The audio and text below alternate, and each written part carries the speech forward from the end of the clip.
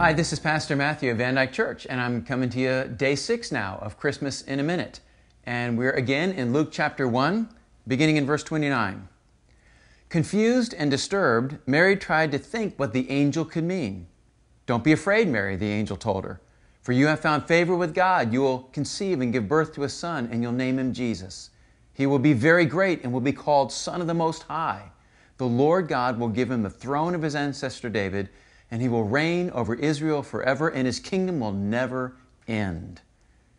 The most famous, powerful announcement that was ever given to humanity. And it began with a very, as it says, confused and disturbed Mary.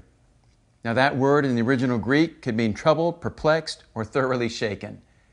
And that's exactly sometimes what God wants us to feel, is a little bit shaken, a little bit troubled and confused, because He has some big things to birth in our life, and it should shake us up a little.